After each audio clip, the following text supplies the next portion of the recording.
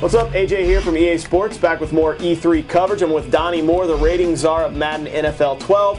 And Donnie, we've been talking about ratings and this new dynamic player performance, but now you're going to show us some Madden NFL 12. Let's take a look at this game and kind of explain like how this impacts the game now. Well, I mean, the big takeaway, I guess, for the traits and tendencies is the fact that players are going to, their abilities are going to go up and down throughout the game based on what's happening inside the game. Before you come in to the game with your 99 speed or your 94 awareness, and it stay like that throughout the first quarter, second, all the way into the fourth quarter.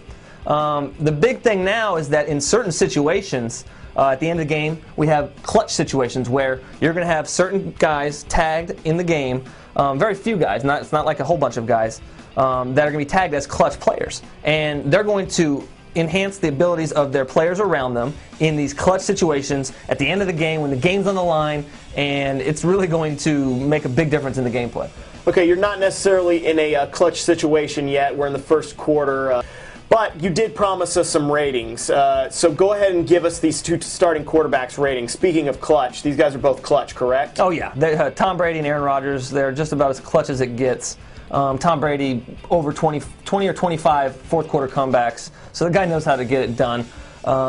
We have Tom Brady 99 overall this year, the top quarterback in Madden NFL 12, and we have Aaron Rodgers as a 98. So he's right there, Super Bowl winner, MVP, and he's just 1 point off the great Tom Brady. You heard it here first. 99 overall for Tom Brady, 98 overall for Aaron Rodgers. However, these two guys, very similar ratings overall, but they play very differently, whereas in the past they did not, correct? Yeah, sure. I mean, like we said, Tom's 99, Aaron's 98. Their throw powers, their throw accuracies, awareness, they're going to be very similar.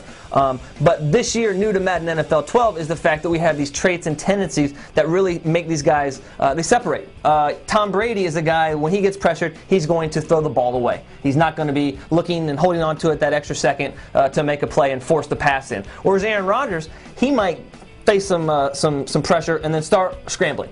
Or he might try to actually throw that ball into a tighter space than a Tom Brady would. And it makes a really big difference when you're playing the CPU in franchise mode and all throughout the game. Okay, very cool stuff, Donnie. Obviously, we're going to talk more about Madden NFL 12 here at E3 2011, so stay tuned. EASports.com, as well as Facebook.com/EA Sports. Thanks again, Donnie. See you guys soon.